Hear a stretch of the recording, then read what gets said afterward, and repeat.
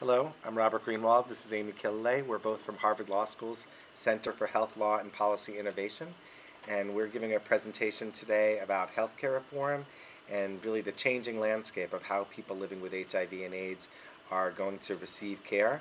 We're going to talk about some of the really positive changes through the Affordable Care Act, as well as the challenges that we face, and talking a little bit about advocacy and the work we're going to need to do to make sure that healthcare reform is implemented in ways that truly meet the care and treatment needs of people living with HIV and AIDS.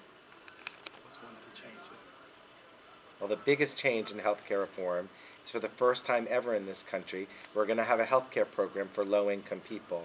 Anybody at 133% of poverty, or most people at 133% of the federal poverty level, earning about $14,500 for a single individual, will automatically be eligible for Medicaid starting in January 1st, 2014. That's going to give many people that are currently uninsured access to comprehensive health care, including their prescription drugs. That's a big positive change for people living with HIV and AIDS.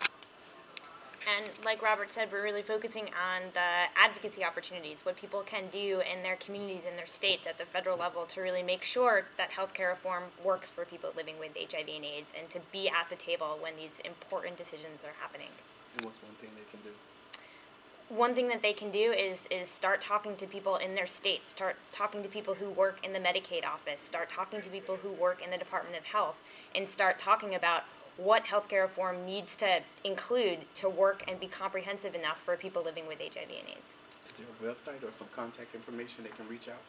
The best place for you to find more information about healthcare reform and the efforts of the HIV advocacy community is www.tapepusa.org. That's the Treatment Access Expansion Project.